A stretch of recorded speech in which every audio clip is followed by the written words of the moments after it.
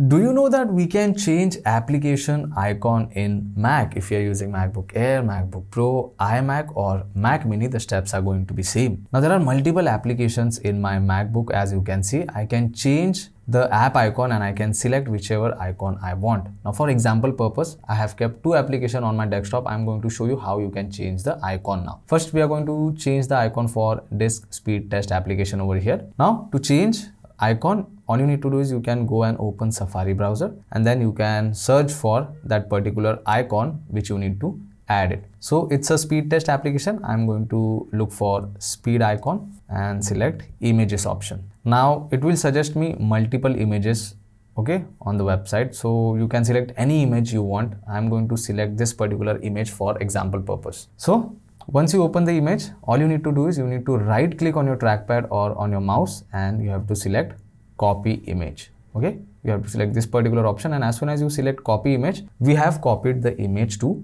clipboard. Now you can simply minimize this tab and you can select disk speed. You can just simply single tap it. You can right click and you can select get info option. Now you get information page over here, and this is the current icon you can see in preview section, and it is the general information about that application. Now there is small icon over here at the top. You need to select that. Once you select, it is highlighted in this blue color. If I select sideways, you can see now it is gone. So you select this small icon and you can simply press Command plus V on your keypad, and now you can see we have easily changed the icon. If I even close this, now you can see we have successfully changed the icon. Similarly, you can do it for Google Chrome as well, or whichever application you want. You can bring that application to desktop over here and you can just simply right click.